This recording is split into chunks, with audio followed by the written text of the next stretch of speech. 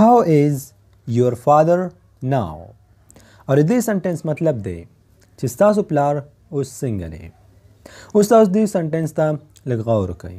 په دې کې تاسو ډېر الفاظ زده کولی شئ. مطلب H O W how د دې مطلب دی څنګه. لکه څنګه چې موږ چا سره میلاو شو او موږ ورته وایو how are you نو د دې مطلب دی چې ته څنګه یې. how are you مطلب ته څنګه یې. که چېرته تاسو د چا نه پوښتنه کول غواړئ چې ستاسو پلار څنګه دی نو تاسو ویلی شئ how is your father د دې مطلب دی چې ستاسو پلار څنګه دی. یا که چېرته تاسو وایئ چې how is your father now نو د دې مطلب دی چې ستاسو پلار اوس څنګه دی. N او W په یاد ساتئ چې د N او W مطلب دی اوس. how is your father now ستاسو پلار اوس څنګه دی. په دې سنټنس کې څنګه چې درته زه هر ټایم وایم چې د دغه شان سنټنسونه د دغه شان جملو نه تاسو په سلګونو نور جملې هم جوړولی شئ. لکه فار ایگزامپل که چېرته د فادر په ځای تاسو وایئ برادر how is your brother نو د دې مطلب دی چې ستاسو ورور څنګه دی. how is your friend ستا ملګری څنګه دی. بل ایگزامپل how is the situation now د دې مطلب دی چې اوس حالات څنګه دي.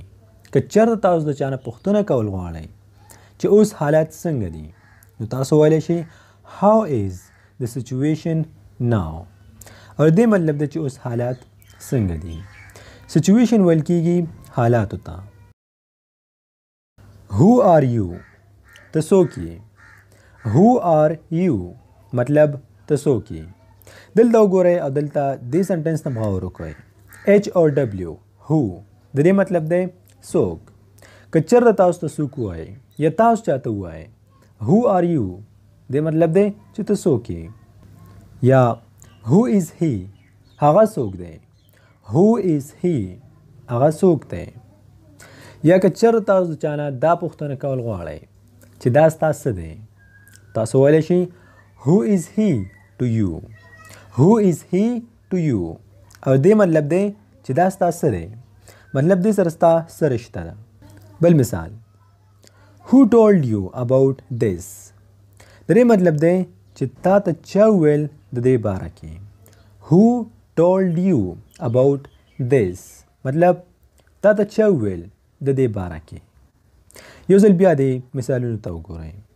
who are you who are you ته څوک یې. who is he هغه څوک دی. who is he to you هغه ستا څه دی. who told you about this تا ته چا وویل د دې باره کې.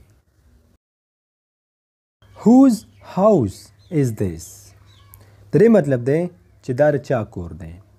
whose house is this دا د چا کور دی. په یاد ساتئ WHOSE whose د دې مطلب دی د چا. whose house is this دا د چا کور دی. بل مثال whose shop is this دا د چا دکان دی.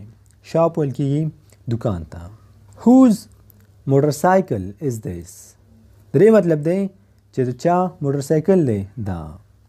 whose motorcycle is this دا د چا موټرسایکل دی. whose relative is this دا د چا رشته دار دی.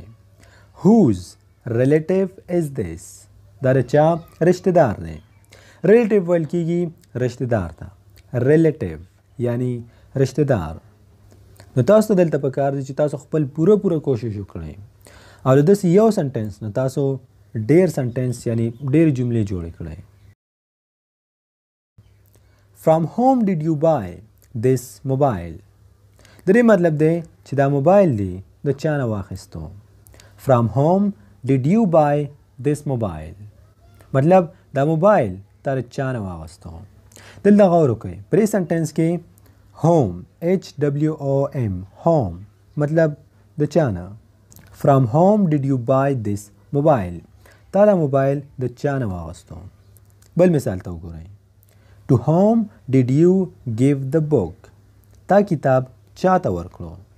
to whom did you give the book د دې مطلب دی چې تا کتاب چاته ورکړو تاسو داسې وویلی شئ چې تا پیسې چاته ورکړې to whom did you give the money to whom did you give the money تا پیسې چاته ورکړې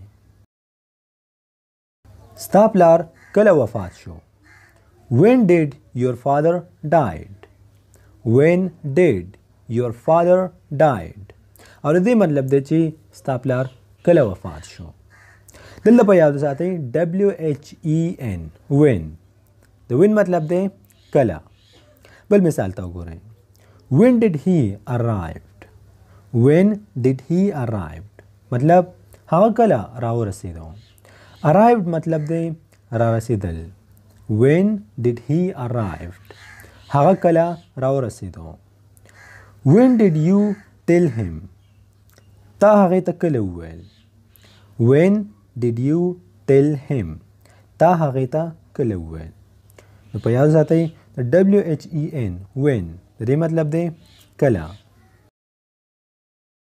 چېرته روان یې where are you going چېرته روان یې یا چېرته ځې که چېرته تاسو د چا نه پوښتنه کول غواړئ چې چېرته روان یې یا چېرته ځې نو تاسو ویلی شئ where are you going او دې مطلب دی چې ته چېرته روان یې یا چېرته ځې دلته په یاد وساتئ WHERE where د دې مطلب دی چېرته where are you from تر کوم ځای یا تر کوم ځای سره تعلق ساتئ کله چې تاسو چا سره ملاو شئ په موبایل باندې خبرې کوئ یا مخامخ او تاسو د هغې نه پوښتنه کول غواړئ چې ته د کوم ځای نه یا د کوم ځای سره تعلق ساتئ د کوم ملک سره د کومې صوبې سره یا د کوم ښار سره نو تاسو ویلی شئ where are you from او دې مطلب دی چې ته د کوم ځای نه کوم ځای سره تعلق ساتئ where is he now هغه اوس چېرته دی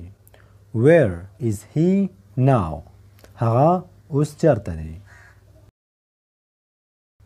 ته هغې سره ولې خبرې نه کوې why don't you talk to him او دې مطلب دی چې ته هغې سره خبرې ولې نه کوې دلته په یاد وساتئ WHY why د دې مطلب دی ولې څنګه چې موږ په پښتو کې وایو ولې همداسې په انګلیش کې ویل کېږي why ولې د هغې ته کنځل وکړل why did you abuse him why did you abuse him او دې مطلب دی چې ولې د هغې ته کنځل وکړل ته سکول ته ولې نه ځئ why don't you go to school why don't you go to school او دې مطلب دی چې ته سکول ته ولې نه ځئ نو WHY why مطلب ولې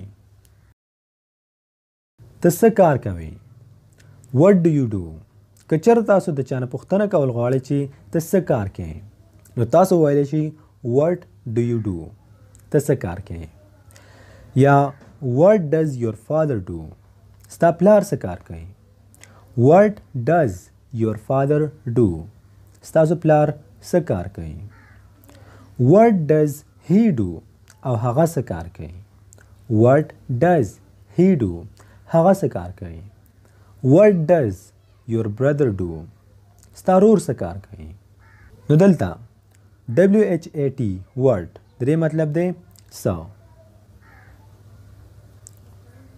what should I do د دې مطلب دی چې زه څه وکړم what should I do یعنی زه څه وکړم